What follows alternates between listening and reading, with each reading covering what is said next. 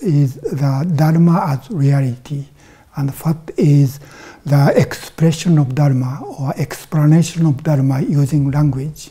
When we study even the Buddhist sutras, we are thinking using discriminating mind, and we think using concept and logics. That is how our brain works. Otherwise, we don't understand what is said.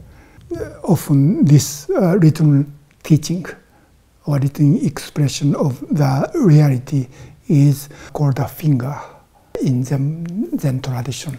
Finger that point the moon. So the real thing is not finger, but the moon.